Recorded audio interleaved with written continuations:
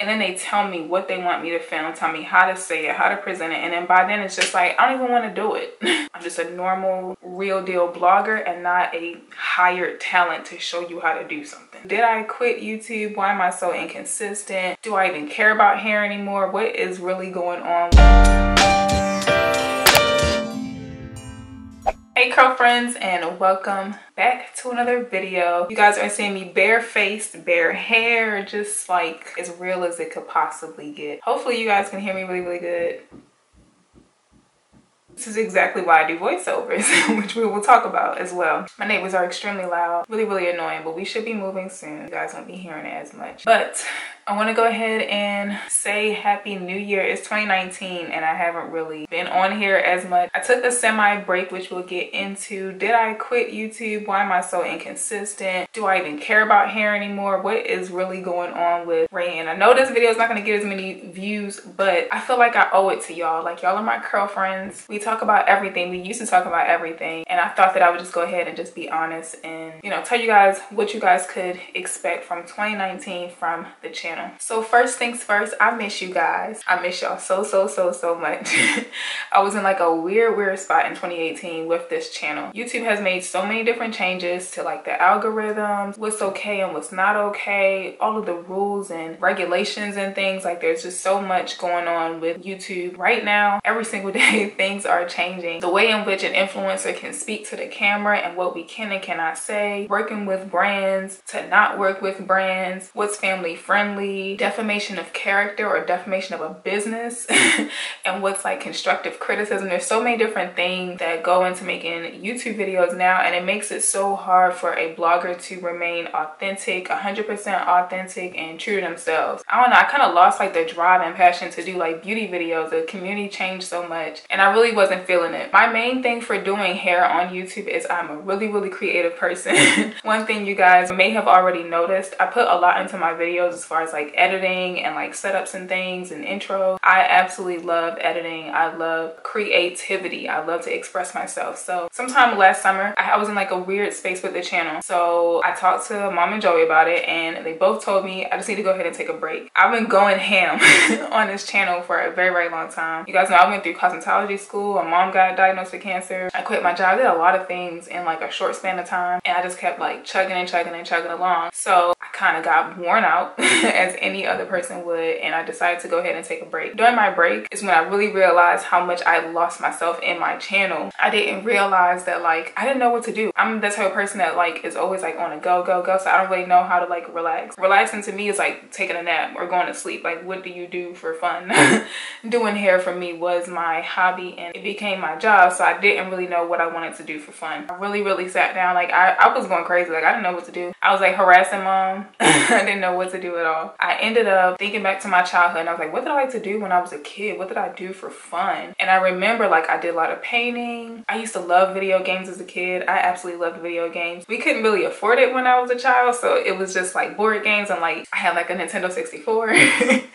But I did love video games. I loved video games at my babysitter's house, and drawing. I love drawing and painting, so I was gonna try and get into that. Lo and behold, during my break, literally I want to say that Friday, I started looking into The Sims. Joey told me about The Sims, and I was kind of looking at videos on it, and The Sims 4 looks so different from The Sims that I grew up on. I grew up on The Sims 1, and they actually had like black characters in The Sims like that looked like real, like natural curly hair. They looked extremely like realistic and like true to our culture, and I was like, oh my god, I have to get The Sims. When I tell you I went to bed after watching those videos, Saturday morning I wake up and I go into Origin. I had to figure out how to download it again. I go into the website to download and buy the game, and it was on sale. Literally like from $40, I think is the original price. I got it for 15 bucks or $10. It was history from there. So I started playing The Sims. I got back into The Sims, got just as addicted as I used to be as a kid, and I spent like a whole month like just like relaxing, playing The Sims. I decided to go ahead and start a channel for it because I really wanted to showcase what I could do. I love editing, y'all know that. So I just went ahead and made a channel just for fun, nothing serious, and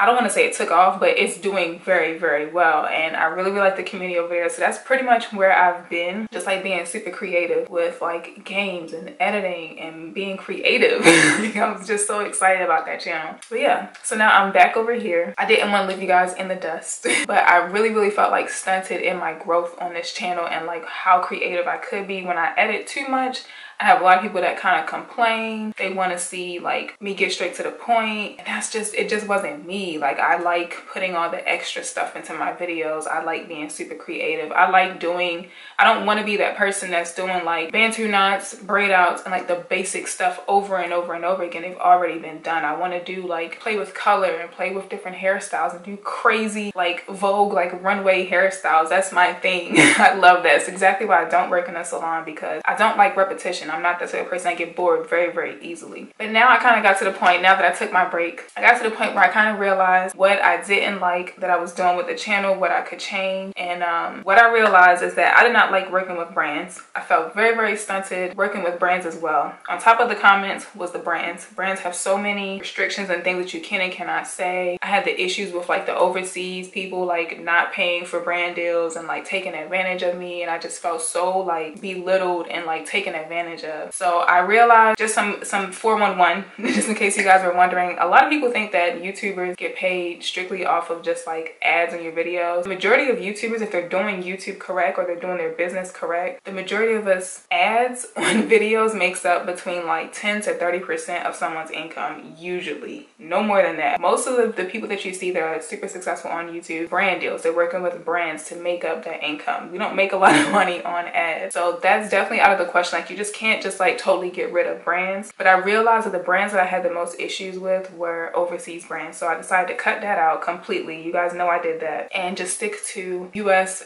brands. It made it so much more simpler. Contracts are so much more simple. The conversions, as far as like them understanding the value per dollar, is a lot more easier. And I'm able to just like negotiate much better. I can legit say no whenever I want to. And I've basically been saying no to a lot of new brands. I don't think I've taken a brand deal from a brand I haven't worked with in maybe like 5 months or so. 5 or 6 months, I want to say. I might be wrong, but I want to say it's been a very long time. I'm still working with Diva Trust. You guys know I'm still uploading for them right now. I am very familiar with them. I work with them all the time. I've never had issues ever. So I continue to work with the brands that I've already been working with, but it has put like a huge weight off of my shoulders. Like I feel so much more like in control of what I'm doing again. My other thing, as you guys can see, I'm like barefaced. Hair is not done. I don't know. Like I feel like I got trapped into the whole thing of like having like a full-blown production, having a backdrop always set up, making sure your hair and your makeup and your nails are done all the time. That's what people want, but it's not me. Like I'm a girly girl, but I'm not that girl that like puts on a beat face every single day. I'm not that girl that cares about edges every single day. My nails are not done half the time. As you guys can see, it's chipping right now. I want to film a hair tutorial, but that did run through my head today of like, oh, I can't film it because if I film it with my nails chipped like this, people are going to have a whole bunch to say, which I get it because I should be presenting myself a certain way. It's my business, but I feel like to be authentic and be my true self and just go back to my roots of what actually got me to 60,000 subscribers was me being myself, me being your friend that's just like doing her hair in her room, and y'all get to like kick it with me and talk to me in the comments and stuff, you know? All in all, I basically want to say that break really helped y'all. It really helped. I actually moved my whole room around. I did a lot of stuff during my break. I moved the whole room around, so my office looks totally different. I'm in a whole different room. I switched rooms, and I downsized my products, so I don't have that big old bookcase of products. I was able, because I was saying no to so many people, I was able to get rid of half of those products. It was like driving me insane when I had to get rid of them. A lot of the products were expired. A lot of these products like I didn't even really need, and I didn't realize it because you get a lot of PR doing YouTube. You get a lot of brand deals and things. You're always getting products, and I never really felt like I haven't been to a hair store or like any kind of beauty supply store at all in a very long time. If I go in there, it's for like small stuff like wig caps, little small stuff like that, or needles, but I haven't bought a product. Like I haven't seen a product come out and me say like, oh my gosh, I want that, or I want to go buy that, because I know it'll be sent to me. And that's, I don't know, it's kind of weird like to have opinions on products and things. Like your whole entire mind shifts when so many things are being given to you. So now that I've been saying no, I've been able to like starting to get my myself back into the consumer mindset, and I'm trying to figure out what I want to buy. So I just bought like some Gorilla Snot gel. I have never tried it before. I'm gonna give that a try. And I don't really know what is all, like what all is out that I'm interested in buying. I have to start doing some research and see what I want to buy. That's pretty much it. That's pretty much what's been going on. But other than that, like I said, I don't know, the brand deals, me not really feeling creative, the comments, like I really feel like I can't be myself as much. Like I get judged so much now. I don't know if you guys noticed, I don't really read the comments as much. I tried the live streaming thing. I like live streaming, but it's a little harder for me to get like my hair done because I'm focused on the comments and like the camera dying and like all the technical stuff versus me just like kicking it by myself, not having to worry about like copyright music and movies and stuff playing in the background. Yeah, it's just a lot to think about.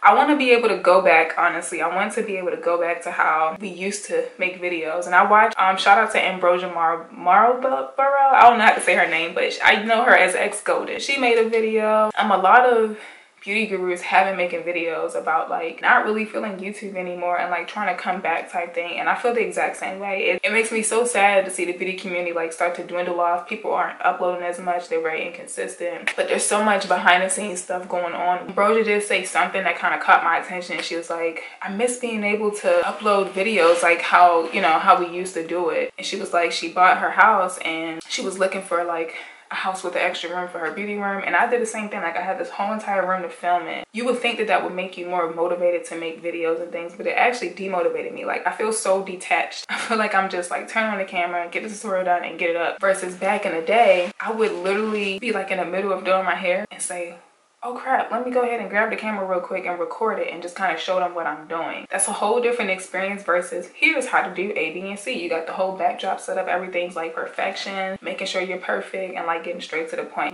Basically, I want to put more of my personality back into the video so you guys can feel like you guys know me. Y'all seen almost everything. Y'all seen a good like 60% of my life all the way down to like my mom's health and everything like that. And I feel like I can't be as like transparent anymore because of the comments. Not that they get to me, I'm very protective of my family. I don't got time for that. I had people call. I've told you guys before that my mom had cancer, and I had a comment before that asked me, am I sure that it's cancer and that she's not on crack or something like that? Is she a crackhead? I've had people talk about my eyebrows not matching, my nails being, my nail polish being cracked, all kind of stuff. I don't know.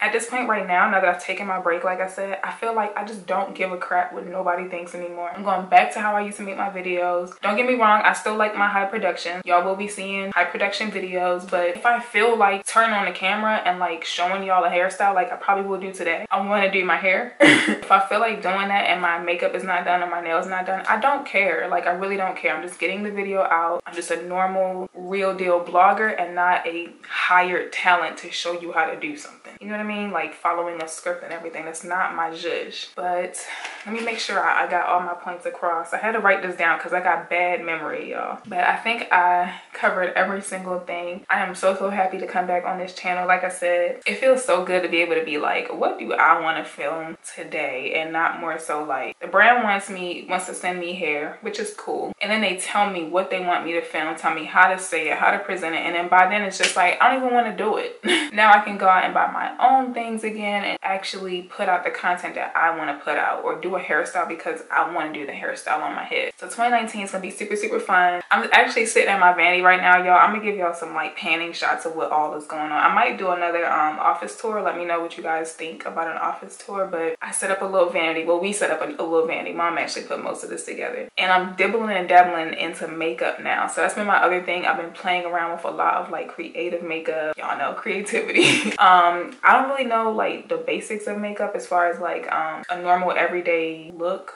with contour and all that stuff. That's not really my thing, but I've been doing a lot of like super creative looks. I've been playing around with colors and stuff, so hopefully I can show you guys a little bit of that. I don't know if I'm too comfortable showing that because I don't know much about makeup and I don't want anybody like checking me like, girl, this is not the right way. But maybe I'll show you guys a little bit. I've been showing you guys a little bit in my behind the scenes like vlogs of the brand deals and stuff I've been doing. I recently worked with MAC, which was exciting as heck because I don't have a clue what I'm doing, but it actually helped me to get products, to be able to practice more and get more more confident in makeup. But I'm gonna stop talking. I think I got my point across. I hope that you guys are excited to get the videos back again. I'm excited. I feel super creative again. Let me know in the comments below if you guys had any ideas for things that you guys want to see, things that you guys miss seeing. I am bringing vlogs and stuff back. It's just gonna be like what I want to put up now. But I hope you guys are having a great start of 2019. I hope you wrote down your goals and you're trying to achieve them. Love you guys, and I'll see you guys in the next upload.